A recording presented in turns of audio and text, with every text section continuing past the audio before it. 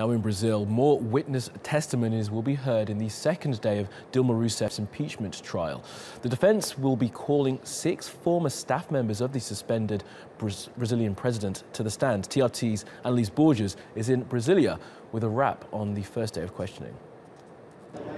The first day in the final impeachment session was marked by heated exchanges and the disqualification of a key prosecution witness. During the opening statements, 2 senators were seen exchanging insults over the credibility of this trial, setting the tone for what we're likely to see here in the next few days. And just hours later, of course, that key witness, Julio Marcelo de Oliveira, being deemed not reliable and biased by the defense, who chose then to disqualify that witness, who was said to have posted on social media certain comments about this process. Now, the prosecution will only have 1 witness, and the defense will have 6 witnesses who will testify, who will speak on behalf of suspended President Dilma Rousseff, including Brazil's former finance minister. Now, all 81 senators will be given time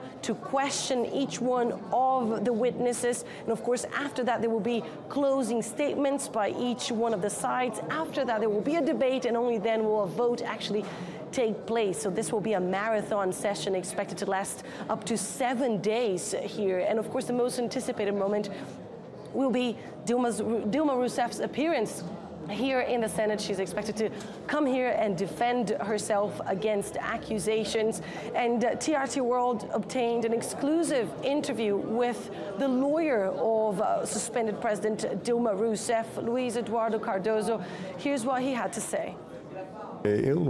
I have no doubt that if this was a process that was to be judged with impartiality or based on evidence, Dilma Rousseff would already have been acquitted a long time ago. The accusations are fragile, the evidence is non-existent, and each day that goes by, this is under a spotlight.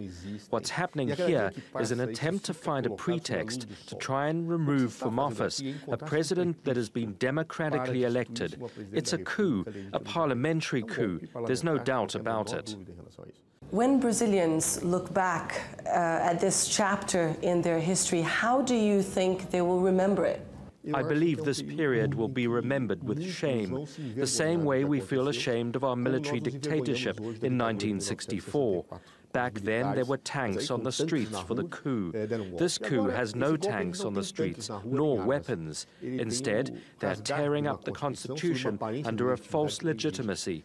In reality, what they wanted to make look like a serious process is falling apart.